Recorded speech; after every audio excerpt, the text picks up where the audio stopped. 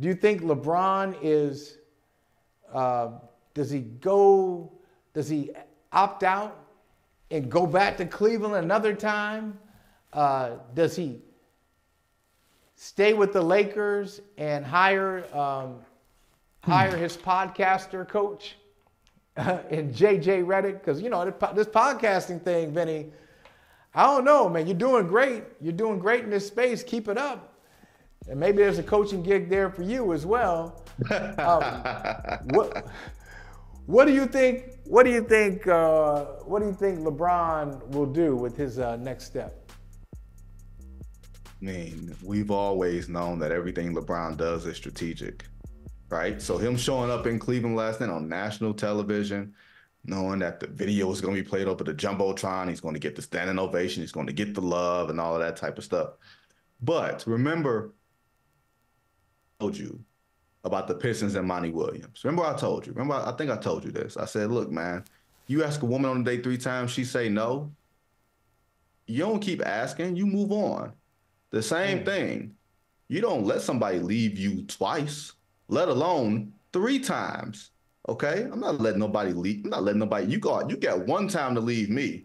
Whether it's my fault or not, you got 1 time to leave me. Ain't gonna be no please, baby, please, baby, please. Ain't gonna be none of that. Okay? None of that. Now.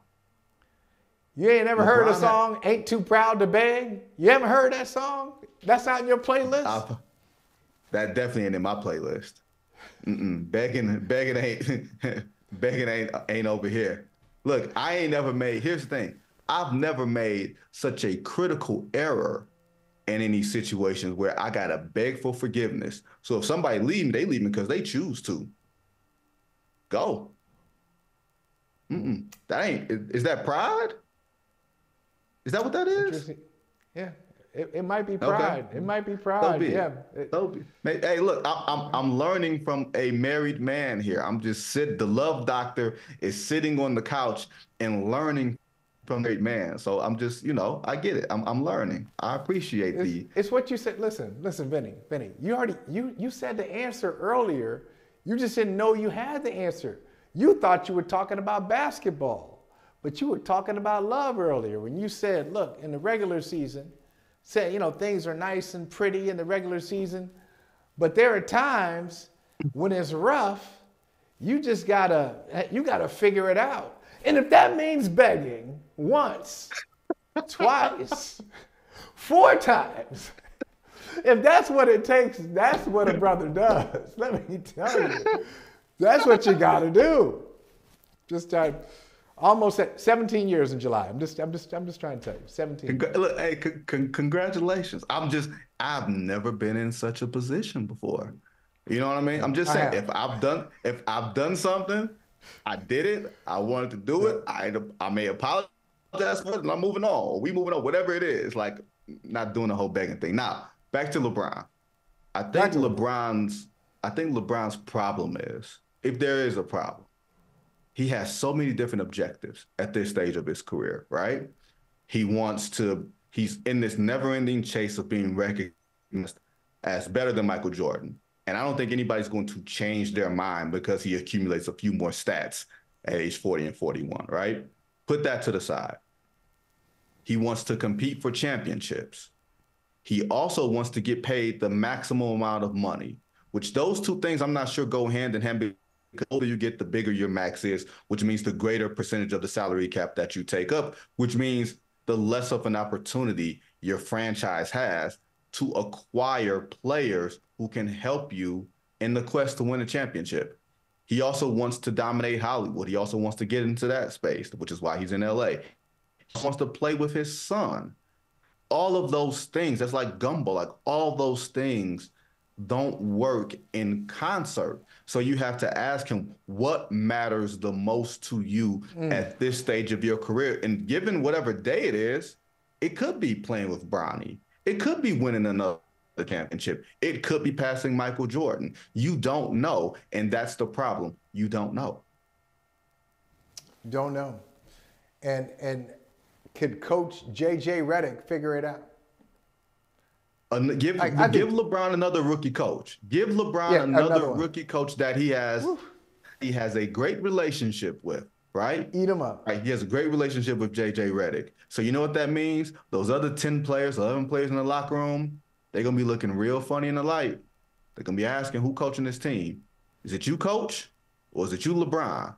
They already know. They already know. Hey, who was coaching the team last? Did they have to ask who was coaching the team last year? Or the year before? They did have to ask who was coaching the team last year. They did. That was the problem. Like LeBron's the coach. LeBron's been the coach. LeBron's the coach. He doesn't have the title.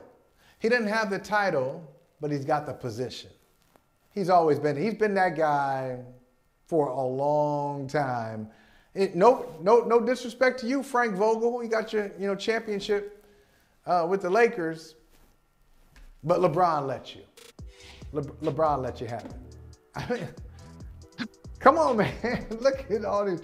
Hey, LeBron didn't coach well in 2003. He was under 500. That's the only time LeBron's been. He didn't coach well in 18-19. That was his first year. He was hurt though. Didn't he miss all those games at the end? Yeah. I mean, but you look at those names. Do any of those names jump out to you as being exceptional coaches?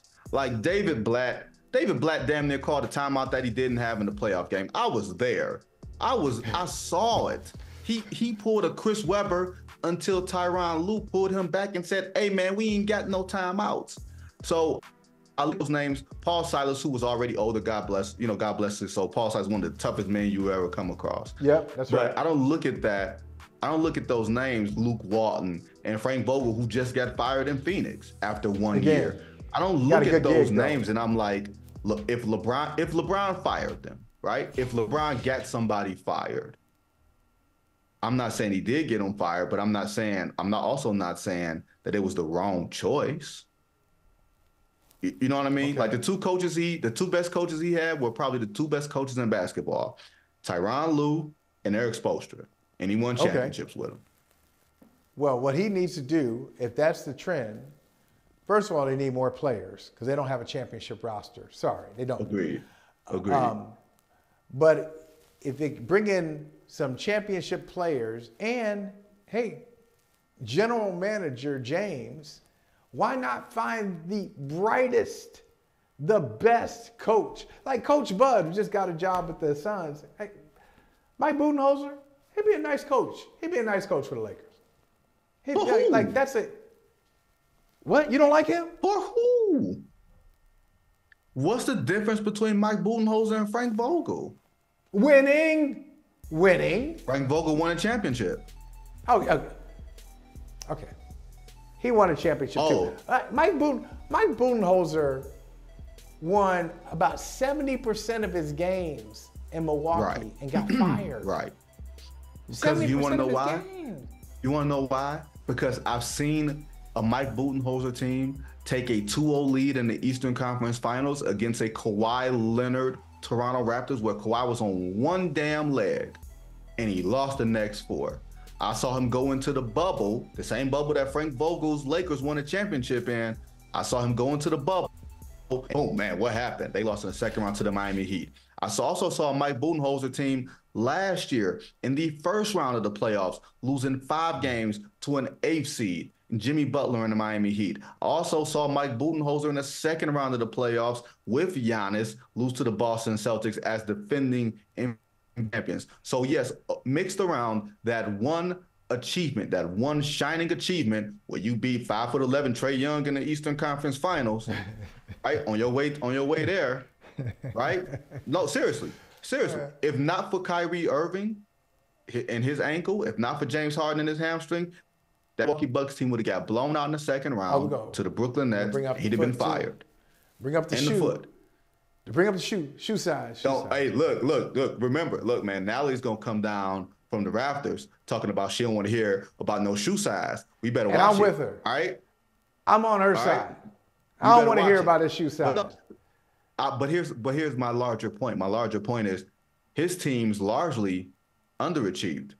And I look at Frank Vogel up until this season, I felt like Frank Vogel's teams, especially in Indiana, they largely overachieved.